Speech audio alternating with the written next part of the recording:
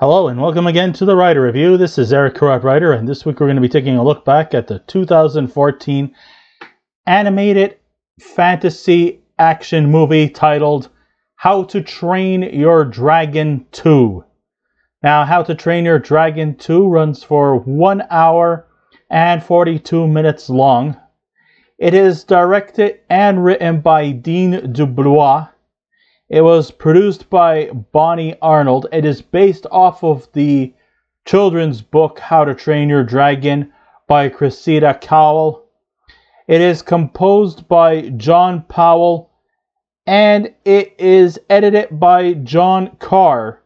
And it features the voice talents of Jay Baruchel, America Ferrera, Gerard Butler, Cate Blanchett, Craig Ferguson, Christopher Mintz-Plasse, Djimon Hounsou, Johah Hill, TJ Miller, Kristen Wiig, Kit Harington, and Randy Thom.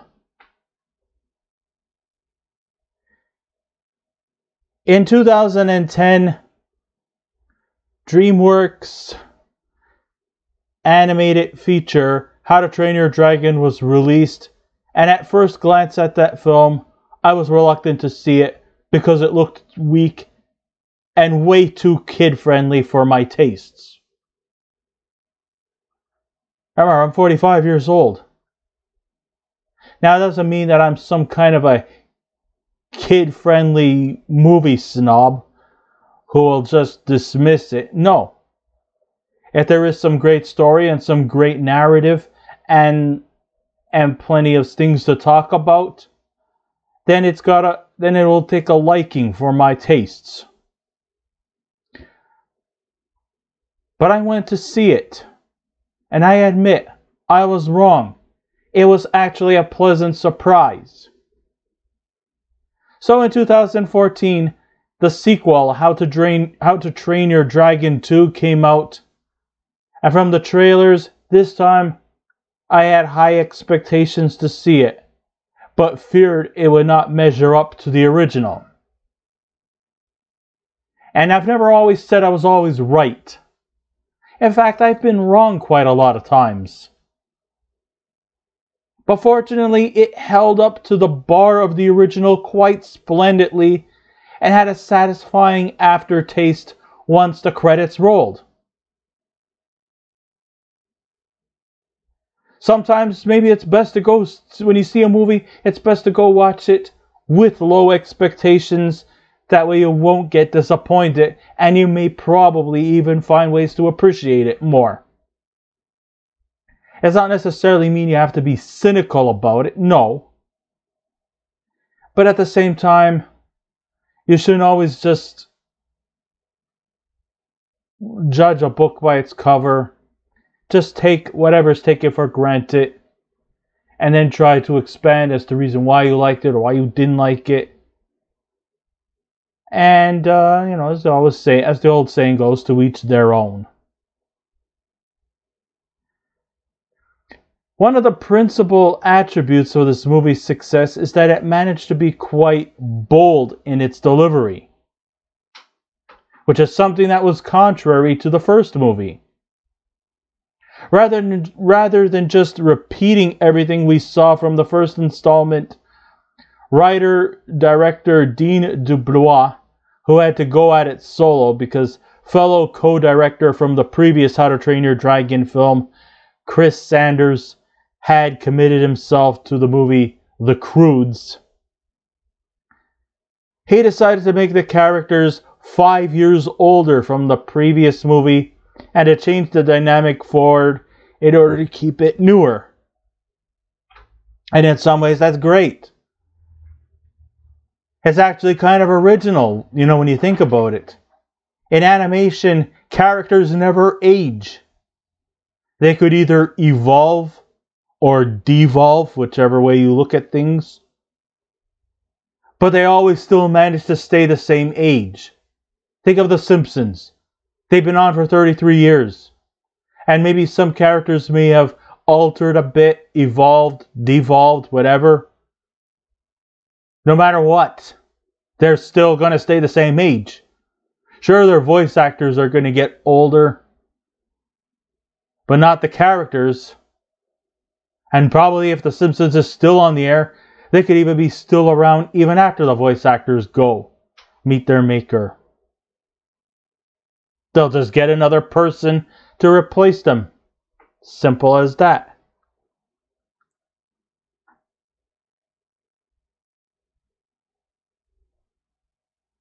But here we actually see the characters age. Not drastically, but, you know, from compared to 5 years previously. So that doesn't mean necessarily you're going to just, you know, like aggressively age. I mean, some of the adult characters are not going to get, you know, like full, complete gray Santa Claus beards or complete white hair. No, nothing like that at all. Just slight aging. Don't have to go overboard. I mean, the main character, Hiccup, was 15 years old in How to Train Your Dragon. But in this movie, How to Train Your Dragon 2, he's actually now 20. The other characters have also shown a bit of age, not too much, but just enough to sort of keep the narrative going. And, you know, of course this movie could be like a standalone instead of a sequel because, like I said, we have newer, fresher ideas, new creativity, and a new storyline. You know, this is one of the main biggest weaknesses in sequels is that sometimes they just take the original story and then just recycle it all over again. And it's pretty much starting from square one. And it's just eat, sleep, breathe, repeat. That's all we get. Here, we get something new, we get something fresh, and this is something that I can gravitate to. While the previous film ended with the Vikings learning to embrace love with the dragons, the sequel sees the creatures as an acceptable commodity to their society, and our teenage protagonists have become older, responsible adults. Which is always a great thing, because then we can have a new story instead of just starting from scratch all over again. That's not a sequel then. That's just a reboot. That's the way how sequels should be done. Yes, people get older. Yes, we have to learn to adjust and move forward. Could be for the better, or it could be for the worst. Either way, it just runs it just makes everything all the more natural in that sense.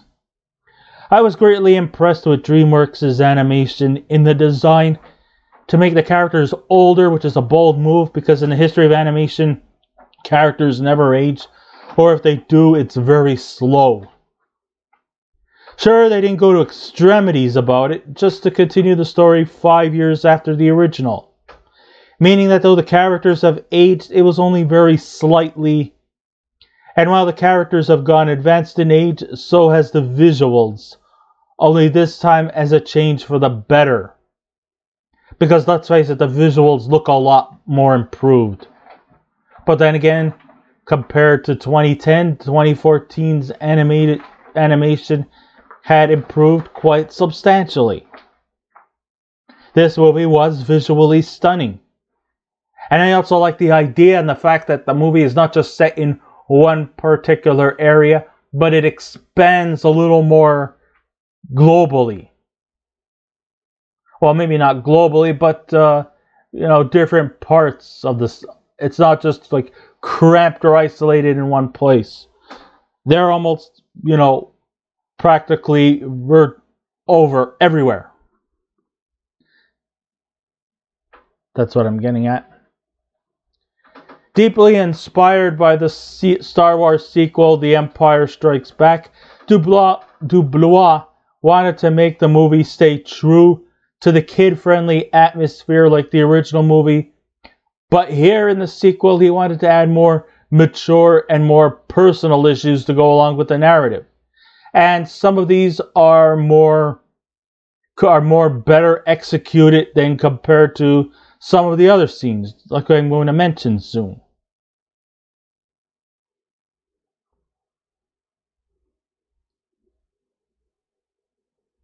But here in the sequel, he wanted to add more mature and more personal issues to keep along with the narrative.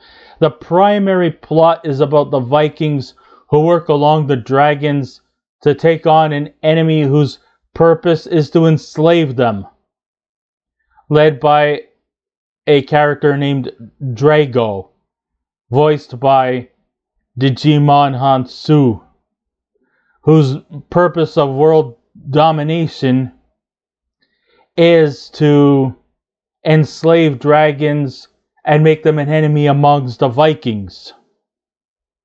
The emotional arcs are open, but they are not over the top, and never once does it come across as too dialogue-inducing,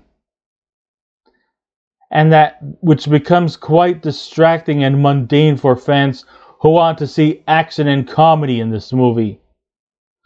For example, it doesn't depict any romantic subplot involving the relationship between Hiccup, voiced by Jay Baruchel, and Astrid, voiced by America Ferrera, and doesn't try to add conflict to drive the wedge between them like so many movies try to do with happy relationships. They always seem to do that, put a wedge between them, and then they start arguing and moaning and bitching at each other. And then they come to some kind of a climax which actually reconciles them, some kind of spell that breaks or some sort that comes to the realization that they are true lovers and, have to go out and prove themselves or things like that. Nope, here it doesn't.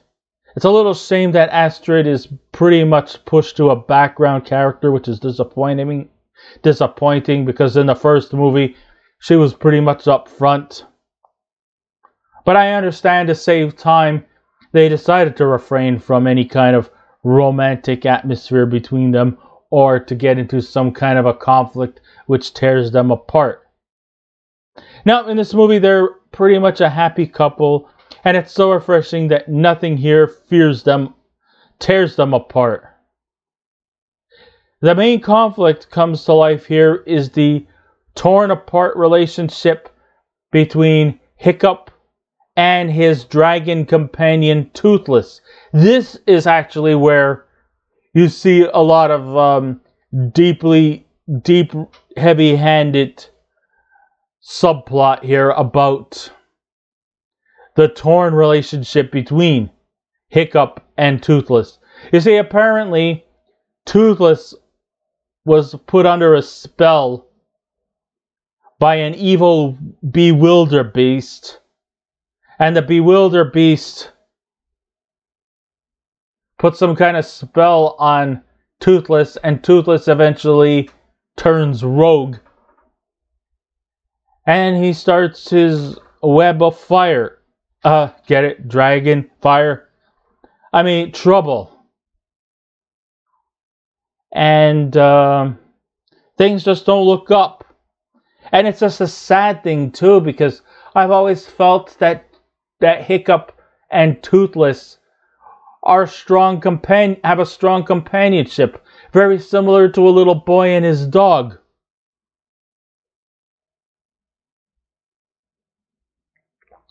This is actually very heartbreaking when this happens. Fortunately, Toothless does eventually have the spell broken, and he's back again, feeding off of the hand of Hiccup instead of biting the hand off of him. See, in this movie, even though dragons are not exactly something you would normally keep as a pet, I know that's fiction. There are no dragons that exist in this world. At least not that I know of. But anyhow, it's just that when a pet turns against you, it can be heartbreaking. And I'm glad they didn't go to the direction where Hiccup has to kind of slay his former friend just to make the world a better place. No, they didn't go through that. They did eventually break the spell, and Toothless and Hiccup were back again as best buddies. And that's what I like about human-pet relationships. Because they each have as much trust and admiration for one another. And it just breaks your heart when one of them turns against you. Because they always had such great chemistry. Sure, the film is saturated with an ensemble of supporting characters. They still provide a great deal of importance to the narrative and keep the flow of the story going, whether it's through comic relief, brief scenes with them doing fun stuff, like dragon races or things like that. But they're kind of kept to a minimal capacity and are not updating the main plot of the story. I wish we could have learned more from these supporting characters, but we don't. Even though this movie lives up to the same levels as the original How to Train Your Dragon, there are a few flaws that did not sit well. For instance, the leading villain, Drago, played by Djimon Hounsou, was sadly underdeveloped, mainly because he came late into the story, and seemed they spent too much time building upon his character. I mean, it's fine that if your villain character was a beast, and it showed up at the last second, then I could be somewhat intrigued. But here, he's not necessarily a dragon, but he is still a very evil man whose purpose is to have world domination. And the only way he could do it is through, let's not get into what you have to go to make these kind of sacrifices. I would have thought it would be better if he showcased his evil ways rather than just telling us personally. Sometimes visuals work better than communication. But then again, visualization is a communicative principle as vocalization. But I wanted more visuals than vocals.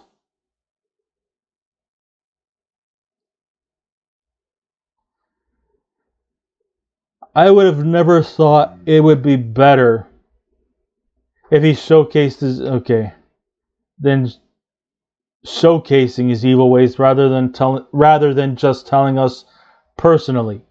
Drago would have been a more effective antagonist.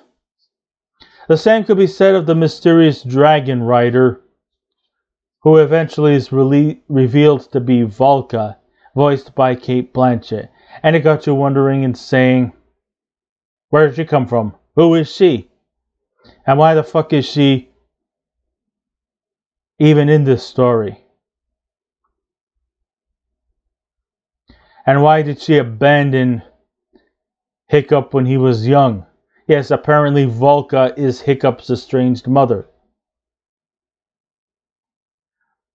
You see, one of the things about this movie is the relationship between Hiccup and Volca, being that Volca, who abandoned Hiccup throughout most of his life, assuming she was dead, comes back into their lives and is expected a quick apology. Well, you know what? She eventually got a quick apology. Now, you're probably saying this like, why are you so vexed?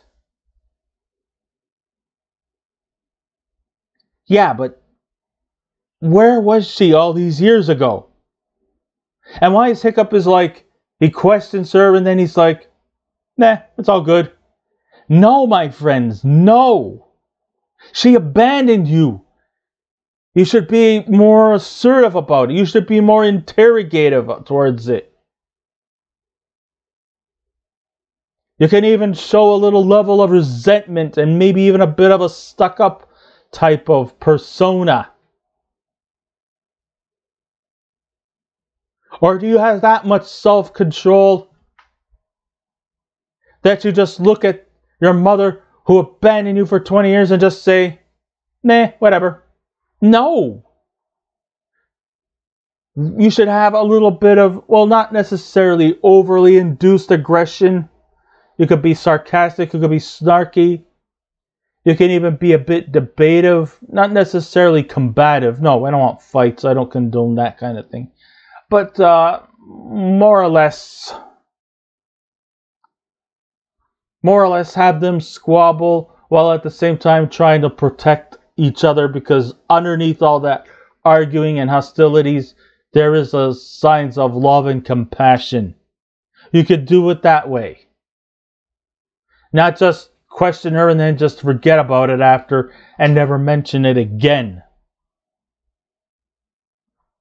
And believe me, I'm actually a guy who forgives. I could forgive people for spilling chocolate syrup on my pants. I won't be too happy, but I won't be like eternal grudge.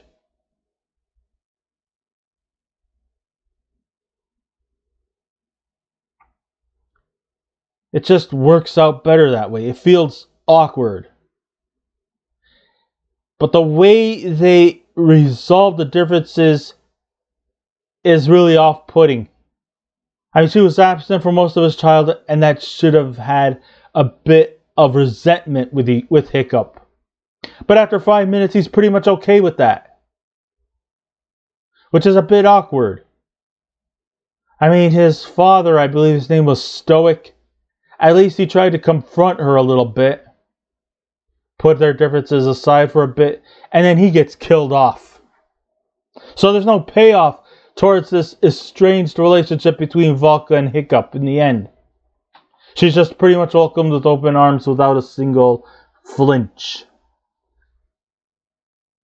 I mean, this is a serious issue we're facing. It's still childhood abandonment, and not all issues are settled with a brief explanation. I wanted to see more conflict in the subplot, with some form of rejoicing in the end. Sort of like Indiana Jones and the Last Crusade, in which Indy and his father would conflict with each other constantly, while still showing love for each other by rescuing each other from danger. Only in the end do they embrace a love for each other. That was what you call picture-perfect, unfit mother, abandoned son relationship. I would have not minded a bit of that. Maybe they didn't want to do it on account of prejudice, or two, this was just some kind of agenda of some sort. Sure, the first installment in How to Train Your Dragon 1 is far better, but this sequel, Part 2, holds on effectively. By taking the sequel to a different direction, by way of maturing the characters in age and situations, it can still pass as a standalone movie. Though some improvements could have been fleshed out a bit, it didn't ruin the film at all. The movie was made with a considerable amount of care and compassion, making this movie a very useful and reliable sequel, and they're not doing it to cash in from the sequels of the original, the success of the original. It's doing something new, exciting, and fresh. And for that, if I was to give this movie a scale out of 10, I would give How to Train Your Dragon an 8.5 out of 10. I highly recommend you to see this one. So I guess this ends my writer review. Thank you all for listening in. If you wish to subscribe to my channel, please feel free to do so. If you wish to leave a comment, go right ahead. Just remember the 3 simple rules. Be kind, be courteous, and please refrain from any rude comments. And I will be back again with another movie review. So until next time, this is Eric Karate Writer saying, keep watching those movies, and I'll see you around. Goodbye.